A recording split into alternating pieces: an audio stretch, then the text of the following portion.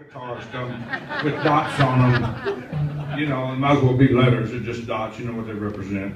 And I did, you know. So we wrote Knock on Wood at the Lorraine Motel, and we knew we had a good song. Could not come up with an intro. I mean, it just evaded me. And we're sitting there for hours. I said, and it's 2 o'clock in the morning. I said, Eddie, I don't know. And then something hit me, and I said, I wonder what In the Midnight Hour would sound like backwards if I followed the dots up the neck instead of down. God, that's complicated, isn't it? Jesus, I taught that in class. They'd probably throw rocks at me. So we're going to do Knock on Wood for you, Mr. Eddie Floyd song, and I co-wrote that song. We knew we had a hit, and the words are like thunder, like lightning.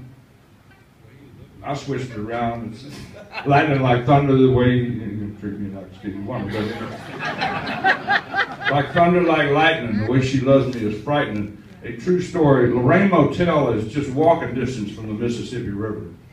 And over from Arkansas, there came a storm that night you wouldn't believe. Lightning, thunder, rattle the motel, and all that sort of stuff. And that's where Eddie Floyd come up with the lyric on it.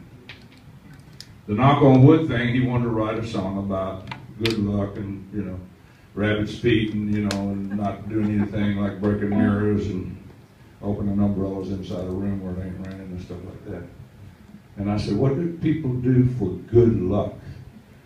Yeah, they carry a rabbit's foot, but they also knock on wood for good luck. So Danny's going to help me out on this one. Here we go, guys. 1, 2, 3.